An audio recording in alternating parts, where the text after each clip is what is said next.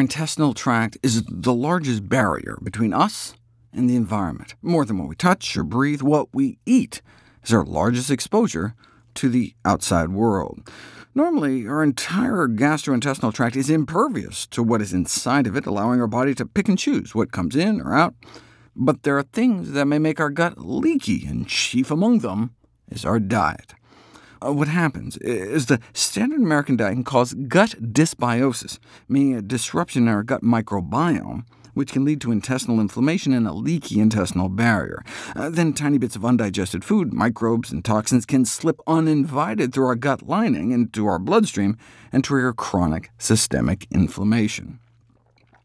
To avoid this dysbiosis and intestinal inflammation, plants should be preferred. Vegetarian diet gut bacteria are associated with intestinal microbiome balance, high bacterial biodiversity, and integrity of the intestinal barrier.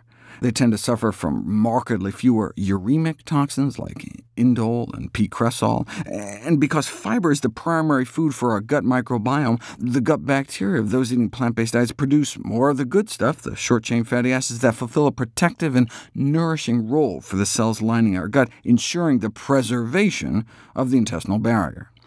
Plant fiber is of prime importance to the preservation of intestinal barrier integrity, but you can't know for sure until you put it to the test.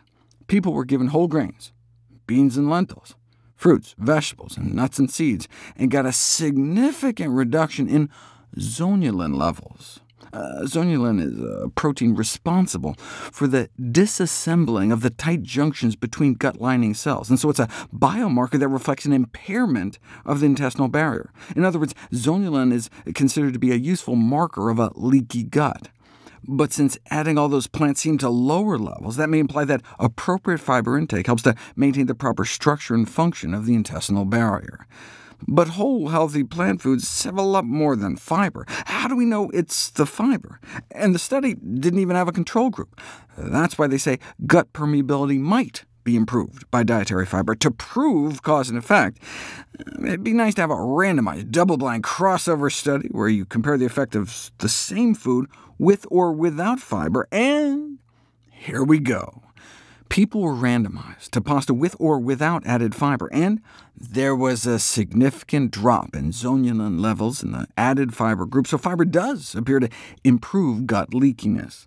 Any plant foods in particular that may help? Curcumin, the yellow pigment in the spice turmeric, can help prevent the intestinal damage done by ibuprofen-type drugs, but that's in rats.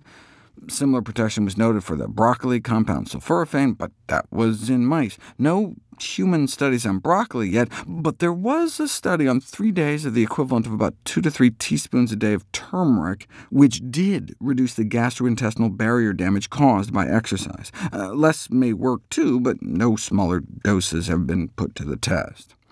If you ask alternative medicine practitioners what treatments they use for a leaky gut, number 1 on the list, after reducing alcohol consumption, is zinc. Zinc doesn't just protect against aspirin-like drug-induced damage in rats. When put to the test in a randomized trial of humans, the same thing was found. The NSAID drug indomethacin caused a 3-fold rise in gut permeability, as one would expect from that class of drugs. But when they were also taking zinc, this prevented the rise in permeability, strongly suggesting a small intestinal protective effect. The dose they used was massive, though, 75 milligrams a day. That's nearly twice the tolerable upper daily limit for zinc. What about getting zinc just at regular food doses?